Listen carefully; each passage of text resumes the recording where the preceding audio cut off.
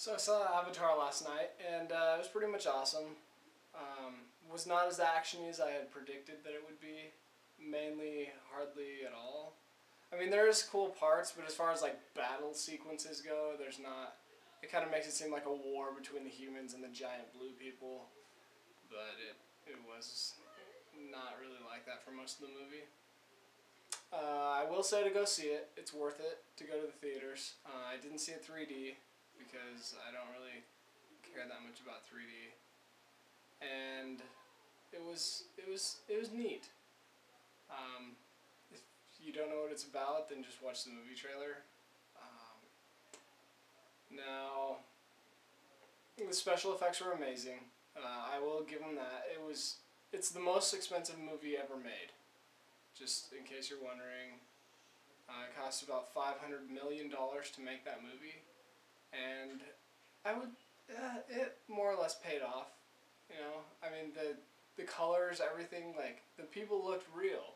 The fake, like 3D, not 3D, but like the computer animated alien blue people, they looked real and like surprisingly real.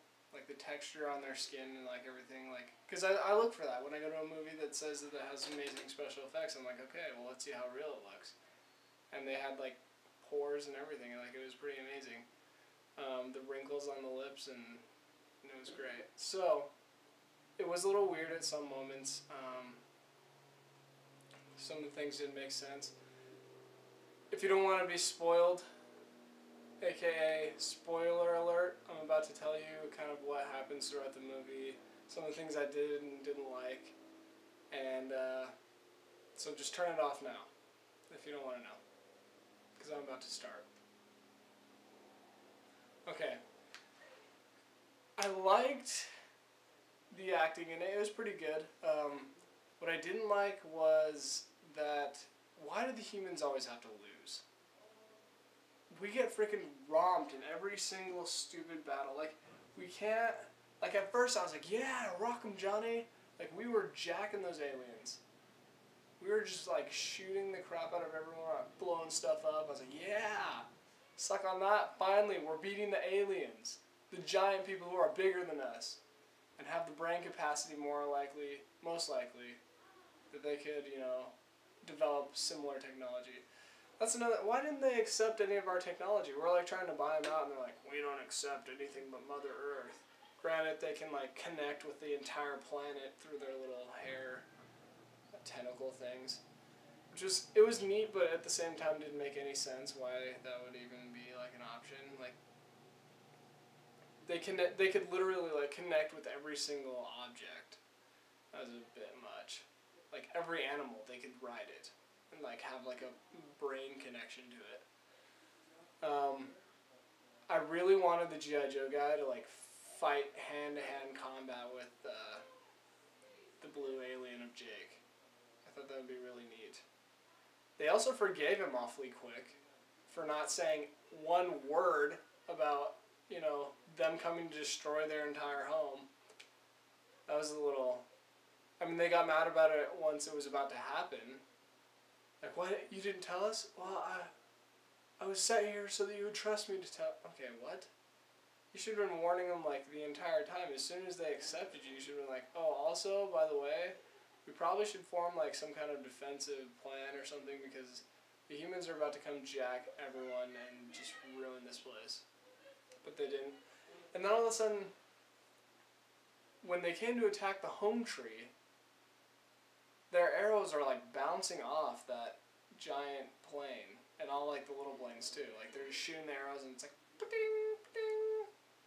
And then all of a sudden, at the very end battle, they have like armor-piercing round arrows. Like those things are like incredibly strong. And then we suck at aiming now. All of a sudden, like at the very end, a guy jumps on the ship and no one can shoot him for like 10 seconds. And he's just like chucking people out of the plane. Something that's funny, and you'll realize this. Where did that guy, you know, his avatar got killed, the guy from Dodgeball. His avatar gets killed. He puts on an oxygen mask. He grabs a gun and runs into the forest, assuming that he's going to go fight the humans more. Where did he go? He just like, all of a sudden at the end of the movie he has a new avatar. And he's like holding a gun.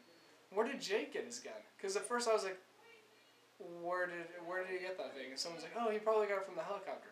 It's like, okay. Wait a second. The helicopter, when she had her plane rigged up, she had the gun mounted so that when she fired, it shot out of the side too. And I was like, so that's not where the gun came from. And also, I just didn't get it. They like shoot through the windshield. There's a hole in the windshield.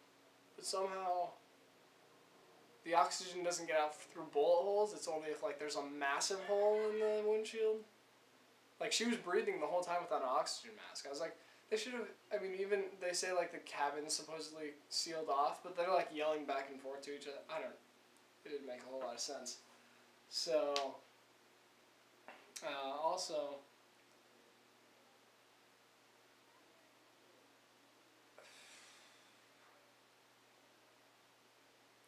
I loved that the robot at the end, that the G.I. Joe guy, I'm just going to keep calling him G.I. Joe. You guys know who I'm talking about.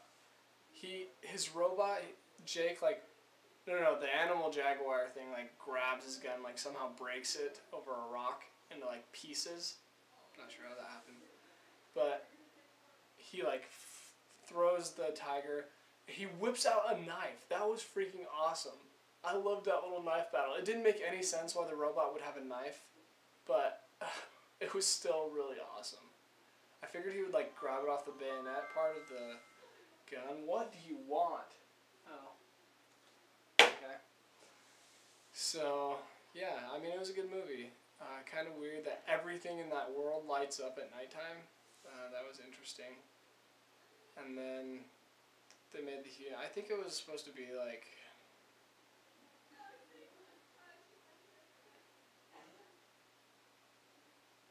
Okay, and then the mating thing, that was kind of weird. Actually, it was just really weird and awkward. Like, they can, I don't even want it, like, wasn't, I don't know. Like, they called it sensuality, I think, or sexuality, and, like, the PG-13, like, why it's rated PG-13. That wasn't really, like, even sensual or sexual. That was just, like, odd. It's like the feeling you get when you accidentally step into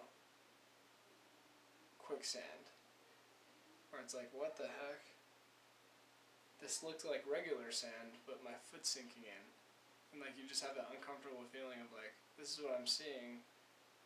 I should be stepping on solid ground, but my foot's going under, and that's making me uncomfortable.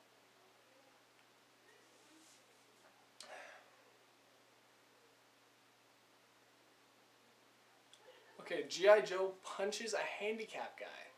I mean, how am I supposed to respect him after that? The guy's freaking laying down. He like wakes up and he goes, boom. Don't do that. Look at a handicapped guy. It's rude. I just wish they would have fought mano a mano. G.I. Joe and the big blue guy. G.I. Joe could have a knife. Maybe like Jake somehow loses his knife, so he's like, you know, just giant blue guy. I just really wish the humans would have won. You know, maybe like a valiant effort on their part. And maybe it's like, oh, you know, we died, but the rest of the Nawabi, whatever the heck they're called, they'll come and avenge us, and they'll drive the Skymen out. I'm really waiting for Avatar 2 Return to the Skymen. That should be really, really awesome. Well, can't really think of anything else, so go see the movie. It's good. And if you notice anything else weird, I'm trying to remember anything else that I saw that was kind of a little off base, just let me know, and we'll kind of talk about it. It'll be interesting to see if anyone else found things that didn't quite make sense. And have fun.